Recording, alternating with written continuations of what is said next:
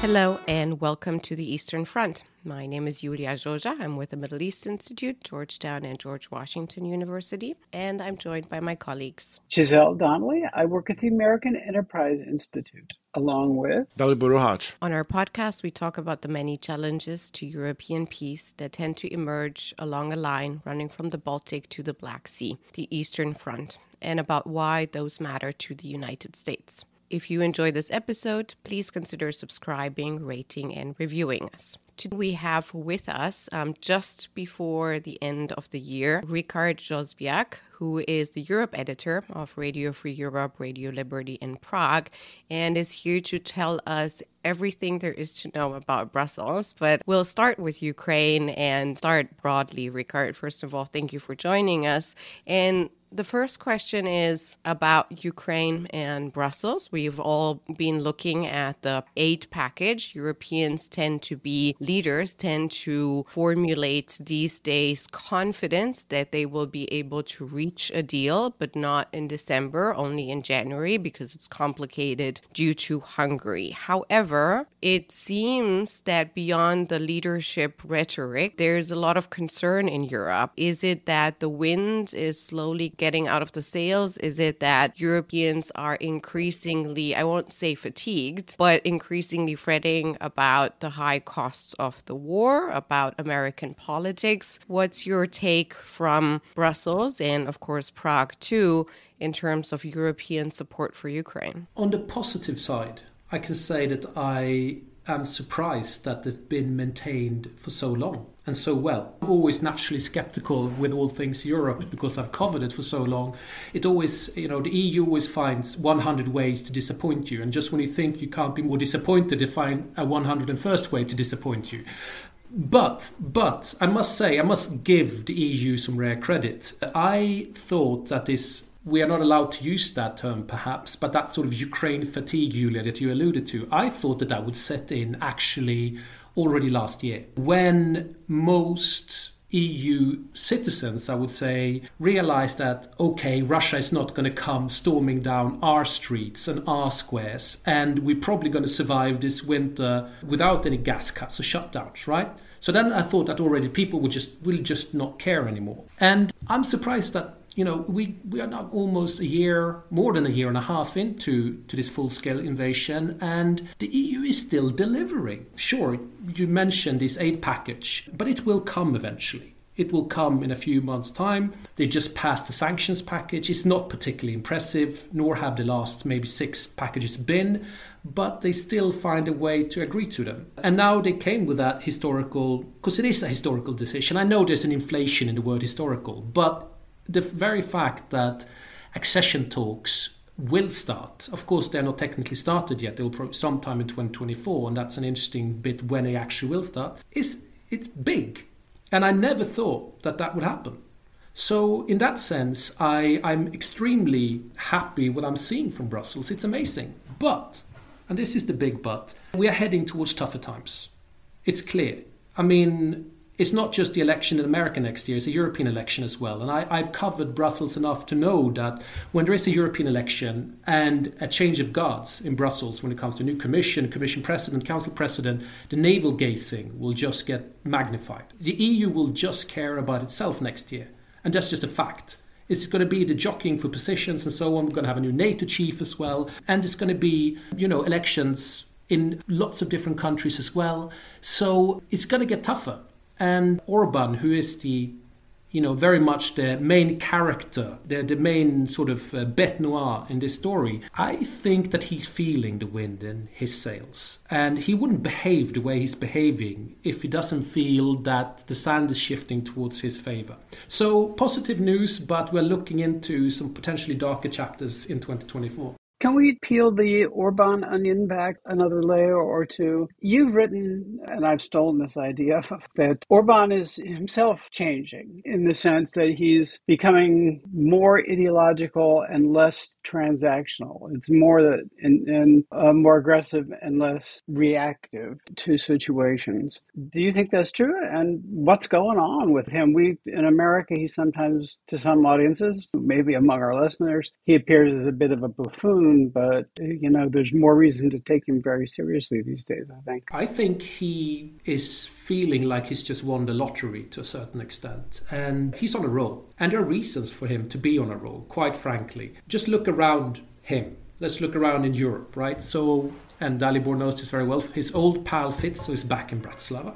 I'm sitting here now in Prague, where I see big opinion poll favouring Andrzej Babiš, the Czech populist, who might very well return to power in 2025. I see across the Danube, the FPÖ, so the far-right party in Austria, topping the polls. I saw a Dutch shock election where Wilders comfortably finished first, even though he might not actually be the prime minister in the end, but he will influence that government very much. I see in Poland, even though we see that Tusk was the victor and stuff, but he had to assemble a rainbow coalition in order to defeat a Law Justice Party that still, after 8 years, managed to pull 35% and comfortably finish first there as well. And if you take the far-right vote there, the Confederacy, there's basically 45% that backed them. So it's not sort of like, that is an indication as well, right? The law and justice is still a huge factor in Polish politics, even from the opposition benches.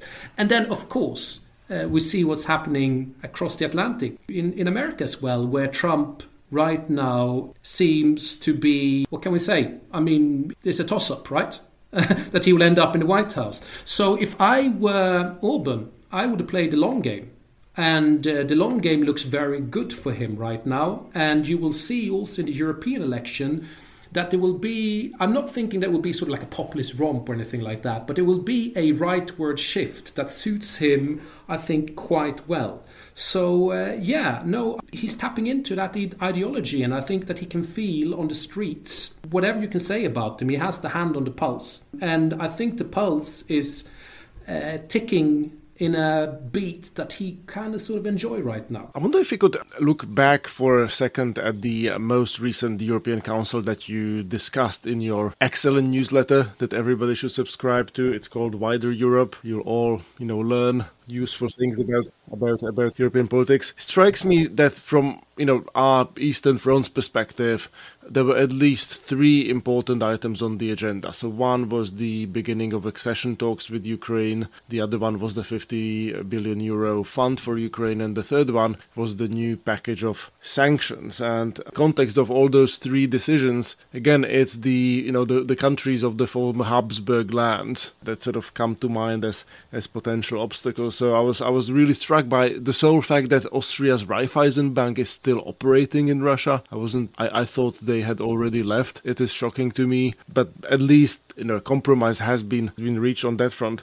My question for you is, considering the sort of hurdles on all these 3 decisions, would it be reasonable for countries like Sweden and others who are committed to supporting Ukraine, basically regardless of who is currently in power, to try to think more creatively about workarounds, especially if you're now likely to be faced with a coalition of countries in Central Europe that will, give you trouble? Would it make sense that instead of negotiating by default within the EU27 format about the, say, 50 billion fund for Ukraine, you would have a smaller subset of countries that can actually pony up the resources to just, go ahead between themselves, the way it was done, during the Eurozone crisis with the European Stability Mechanism. Obviously, that doesn't really extend to the accession question or to any other sort of subjects where you need EU to act as a collective entity. But I wonder if it could take some steam away from the Orban sort of obstructionist train, so to speak.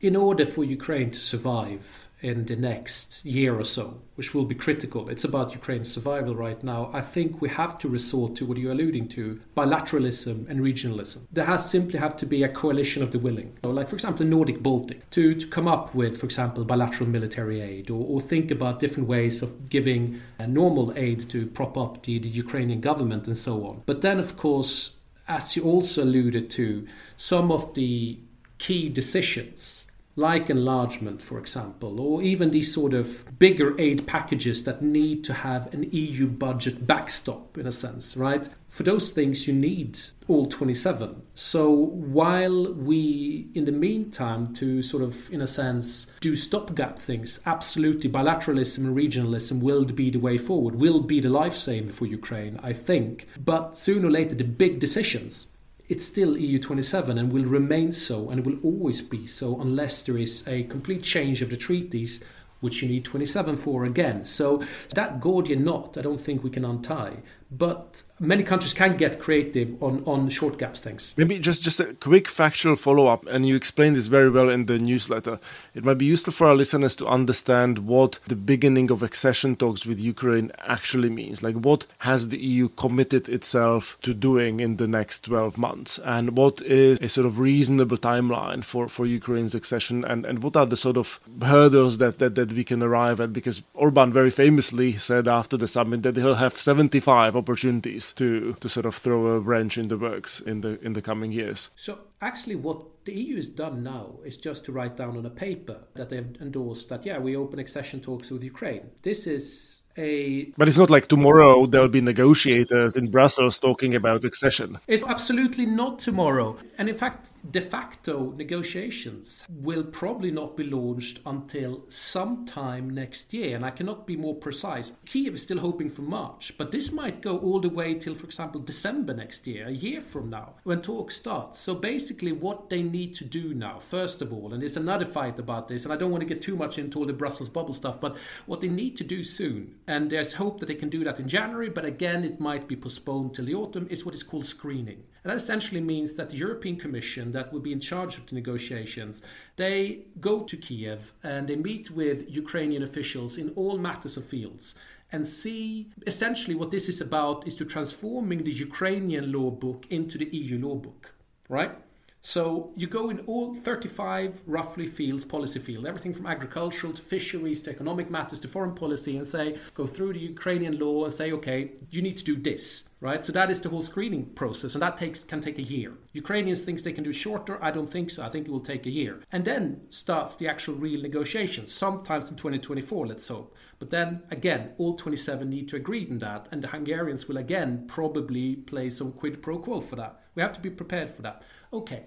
You start the talks and then you open chapters. So I said there are around 35 chapters that needs to be opened. There's usually an interim benchmark and then they're closing them, meaning that you have fulfilled all this, right? So it's getting very complicated, but hear me out. So these 75 vetoes he talks about are all these chapters which Hungary and everyone else, by the way, because there can be other spoilers as well, need to do thumbs up. And this process, and this is why I'm sort of like, it's a fool's game to guess how long this process will take. And, you know, and Ukrainians, they are, and I don't want to diss them now and sort of talk them down and sort of shoot their hope, because they are very optimistic that they can get this done in like something, I've heard anything between 2 and 5 years, right? That's extremely optimistic. And you should not compare countries, but I will do that regardless. And I'm sorry for going on like this, but this is quite important because we need to be realistic about things. I always take the issue of Montenegro, right? So a small former Yugoslav republic that already is a NATO member that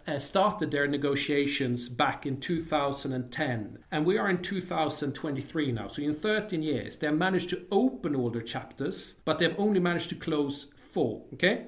And now you can argue, okay, they don't have the administrative capacity, they have issues and stuff like that. True. But this is a country that is at least twice as rich as Ukraine. They have no war. They have no bilateral issues. They actually already have the euro as a currency. And as I said, they are part of NATO. And yet it has taken this long just to open the chapters, let alone just not even closing them. It's going to take many more years for that. So we are talking about already 13 years coming sort of halfway. So I don't want to sort of say to Ukrainians that, guys, see you in 2045. But the whole idea about, you've heard about this, that the EU should be ready to accept new members by 2030. That was sort of Charles Michel's came out with this sort of big statement, the council president back in September this year. I'll be very surprised if Ukraine manage that by 2030. I think 2040 is much more realistic. And now I'm probably already going to start getting hate mail from Kiev for this. But, this is an enormous, long process. And sorry for the long rant, but it's also important to remember. This is in fact a key thing to remember. Ukraine can do all the reforms they want. They can have fantastic administrators and officials and everything like that. They follow everything and they implement everything, and the parliament implements everything, and they pass the law just like they've done so far to get as far as they have. But it takes two to tango. And the EU is complicated. And it's not only the Hungarians. There might be other member states down the line that will say, hang on a minute, I don't agree with that. And they can hijack something in order to get something else on a completely different thing. It can be, for example, I just invent this, but for example, the Spanish will just say, we don't like our fishing quota anymore. So in order for us to get that fishing quota, we're going to block Ukraine's chapter 23 till we get that.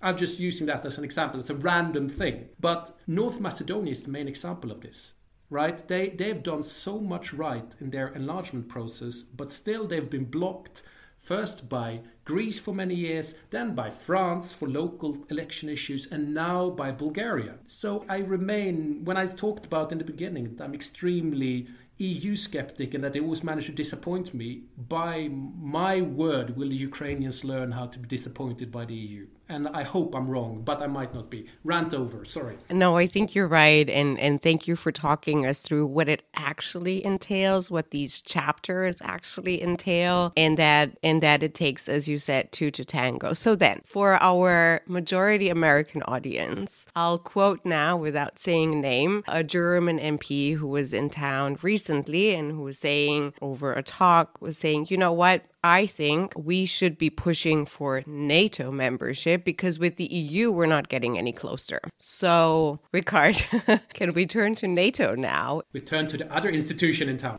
Giselle, yeah. Well, I wanted to draw Rikard out about what the change in leadership in the top two posts may mean. Also, like Ursula von der Leyen has been one of the only EU leaders whom Americans might recognize. So she's been there for quite some time too. So yeah, Rikard, just walk us through your expectations about who the candidates are, who might replace him, and whether it would make a difference in a political or policy sense. Yeah, and add to Ursula, our friend here, her rumored possibility of becoming NATO Secretary General. Would that help? Yes, we're fascinated by her. No, but she's a fascinating woman, actually. I mean, I think that to begin with, Madame von der Leyen, to be honest with you, I think she has been impressive when it comes to this whole thing. She is the European face when it comes to Ukraine, apart from Zelensky himself, of course, So she's really taken leadership on this. And I think if she wants to, she will have another 5 years in the European Commission hot chair. How this works is normally that the biggest political group gets to pick Commission president, more or less. And I think that, her CDU, which is part of the big centre-right EPP group, I think they will finish top, and I think that sort of she will continue for 5 more years. She's already more or less on a campaign trail, even though she wouldn't say it's campaign trail, but she's very campaigny already. So I think she's a shoo-in for the Commission president job if she wants to, and if EPP finish first, which it looks like right now, like a half a year till the elections. So in the EU, it's always like this with 3 positions. So you have actually council president, and then you also have this EU foreign policy guy, the HRVP, so the high representative vice president. This is Josep Borrell right now, a Spanish guy. So with these 3, you always have to have a balance of all sorts of things. You have a gender balance, you have to have a north, south, east, west balance, and you have to have a political party balance. So usually liberal, socialist, or centre-right, or centre-left, centre-right, liberal. So that makes it complicated, but let's say then we have a centre-right commission president. That would tell me that we're probably going to get a centre-left council president, and I can think of maybe the current Portuguese Prime Minister António Costa, so a southerner there, would also actually, and this is an added value perhaps, and but he would probably be the first EU leader of colour as well in a high position, so that's a plus, I would say. Even though he has sort of certain corruption scandals now that is dogging back in Lisbon, but I think, that he would be able to take that one. And then we'll probably have some sort of liberal, I guess, in the foreign policy chair. And I'm wondering then if that's Kaja Kallas, the very outspoken Estonian She take that? Well, that's the sort of thing. She would probably take that because she will be the next Estonian commissioner. I'm sure of it. And it would be suitable for her to have some sort of foreign policy role. The question is rather, isn't she a bit too outspoken for such a job? That is a sort of consensus job. Because if we know Kaja Kallas well, she doesn't mince her words, So that's the sort of thing. Well, isn't that something that they held against VDL as well, against von der Leyen, Charles Michel and all of that she's doing EU policy on China and Russia when she is overstepping. But also she's an Easterner as well, right? So she will be very, and this is the Eastern Front podcast after all. And, these old Easterners, they're just warmongers and they are so anti-Russian. So I think that will go against her. But she would be, of course, excellent in that role. But again, then we came to the NATO role as well. And I think that, and they really want a woman there as well. The problem is, though, who would that woman be if it's not von der Leyen nor Kallas? There aren't that many that I can think of the top of my head right now, and Mark Rutte, the outgoing Dutch Prime Minister, seems to really want that job, but he would be sort of acceptable. For me, I think someone that would be very interesting would be the former Latvian Prime Minister Krišjānis Kariņš. He's very interesting because, he's Latvian American, right? Like it's fascinating when he opens his mouth because he sounds like he's directly from the shores of New Jersey. And I think that appeals at least to the Americans, that they have someone who sort of sounds so American. So I have him as my little outside there. But that's it, yeah. The Romanian president also really wants the job too at NATO or any Brussels job. No, this is the thing though, because I sort of talked about, this whole thing about geographical parity in a sense, right? And the problem is, and this is sort of thing, the Easterners, if we call them that, I hate the term myself, I first call the Central Europeans, they didn't get anything last time around.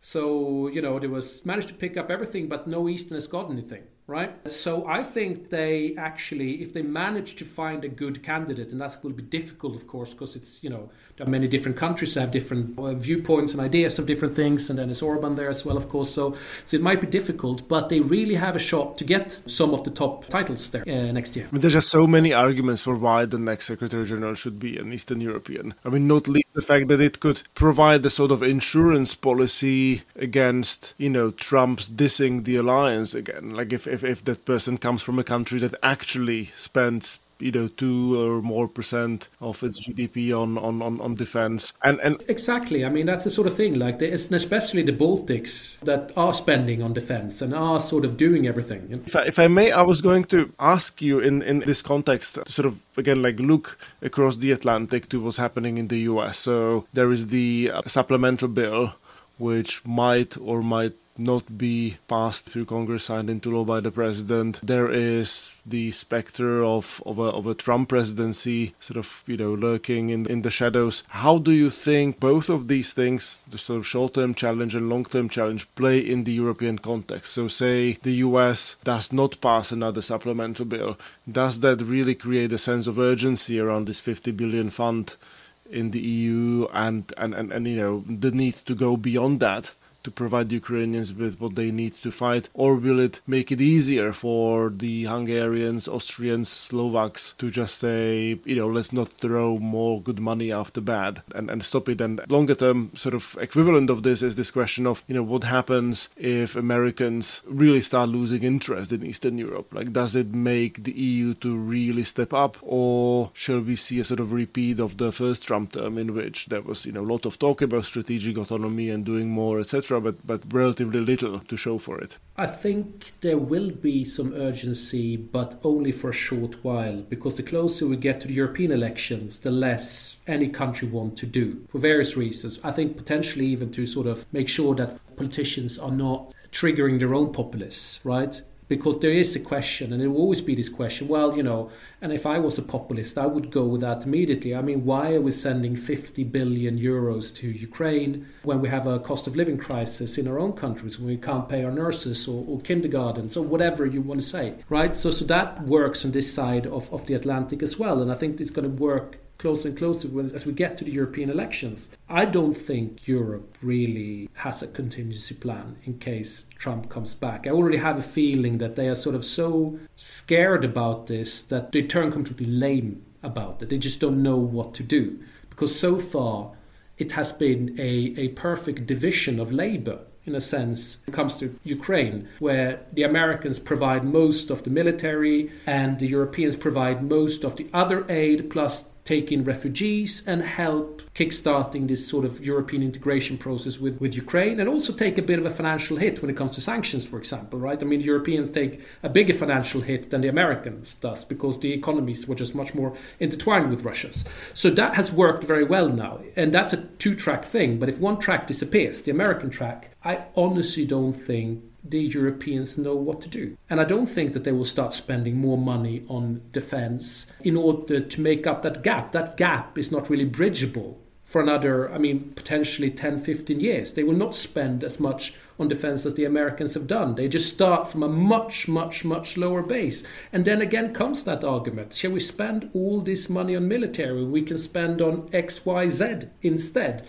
And that's a very pertinent argument for many politicians in Europe to use right now. So I do have a feeling that, time is not on Ukraine's side when it comes to Western support in general. And if one of the tracks of the Western support, which is the American track, will diminish or disappear completely, I can see no other way than some sort of settlement with Russia at some point. At least a temporary settlement. I was going to push this conversation another, maybe darker step. So let's just assume that somehow Trump is elected and American disengagement from Europe proceeds apace. I'm wondering if that doesn't sort of take us back in a kind of Angela Merkel direction, where Europeans start saying, well, Russia's at least partly European, we have to live with them. We don't want to fight them. We can't muster enough weaponry or collective willpower to do so. We should cut a deal not only over Ukraine,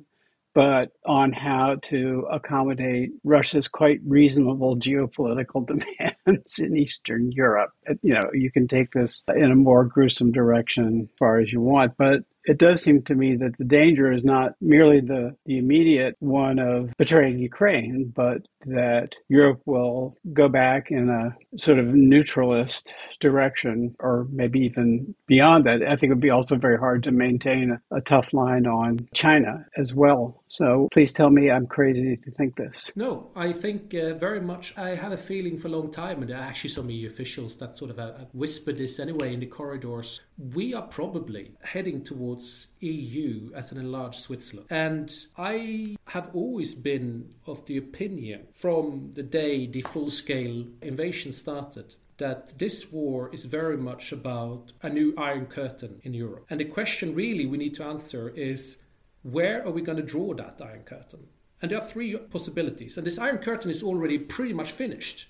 Like if you look at, for example, Finland building a border wall towards Russia, Poland doing that for Belarus. Like Europeans always laughing about Trump building the wall, right, towards Mexico. But it's the Europeans that are actually building walls and barriers of different sorts. Bulgaria to Turkey, for example, so on and so forth. And for me, this war has always been, okay, where does Ukraine fits in? Is it going to be the best part scenario is it's going to be on the Ukrainian-Russian border. The worst case scenario is going to be on the Polish-Ukrainian border. And the sort of, I guess, most likely scenario, and I hate to say that, will be somewhere through Ukraine. On the Dnipro, yes. And then we'll just have Ukraine as some sort of buffer, right? Like some sort of Berlin, right? In the Cold War sense. No man's land, maybe.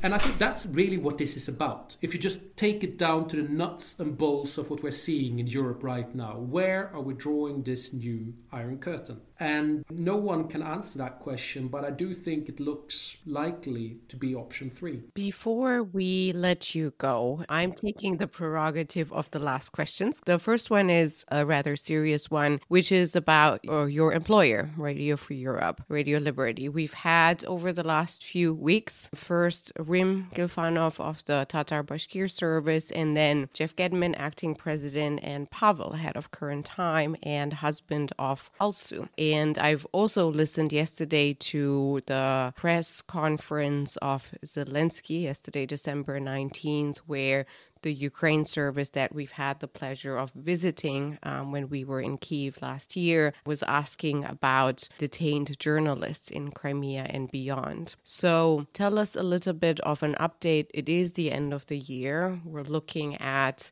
a very cold winter, including across Russia and where ALSU is being held in Kazan. So what's the date and what's the struggle right now? Well, the struggle continues. The updates are, what can I say?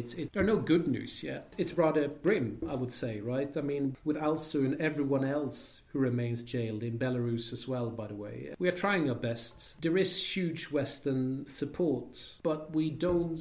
I mean, maybe I'm going a bit outside my remit here right now, but, you know, there is a sense of helplessness, right? I mean, everyone, the EU, individual Western countries, the United States, are working day and night for something to happen, something good to happen, for ALSU or anyone else of our many jailed colleagues to come back, to be freed. But there's just simply not any good news I can share on that front, I'm afraid. You know, not at the moment. You know, this is a very grim message, I'm afraid. It seems these are the important parts of what you were just describing, the new Iron Curtain, where it's falling. To me, it's very reminiscent of the worst times during the Cold War and what was happening along these lines. All right, last question. I promise this is a much better one. I have it on very trustworthy and high-level information that you have something to tell us about ABBA and the European Commission. Where are they? Do we have a chance? This is also about culture on the Eastern Front and beyond. Do we have a chance, as we're looking at the future of European and transatlantic culture, to see some kind of a revival of ABBA? I'm Swedish, so I can sort of guess where you got that from. My, Julia, how can I resist you on this question? But no, I mean, in the end, we are talking about these sort of things as these contests, as a winner takes it all contest, right? But I think there will at some point be a dancing queen in Europe who will very much celebrate the victory of a free, whole and democratic Europe. Let's hope her name is von der Leyen, and that someone in the Kremlin will face his very deserved Waterloo. That was really well done. Wow. I see. So this was just a game of puns. Very well done. But I thought you would make the announcement that Annie Fried Lyngstad would be considered for the position of Commissioner for the European Way of Life. I think she would do an excellent job. Why don't you just take a chance on her? You know, that's the sort of thing. This is great. Maybe we can get an ABBA tune in. No, I'm done with my ABBA discography. You know, that's about what I can. We'll leave it at that. We always try on this podcast to end on a positive note, and you actually made us laugh. So this is great. Thank you, Rikard, for joining us so much. From me, Julia Joja, and my friends, Giselle Donnelly and Dalibor Haj. Thank you for listening to the Eastern Front. If you enjoyed this episode, please consider subscribing, rating, and reviewing us. To stay up to date with the Eastern Front, please give us a follow on X at Eastern Front Pod, one word, and sign up for the newsletter included in the show notes. You can find more episodes and additional content on our website, aai.org, Apple Podcasts, Spotify, or wherever you get your podcasts. Thank you, and until next time, goodbye.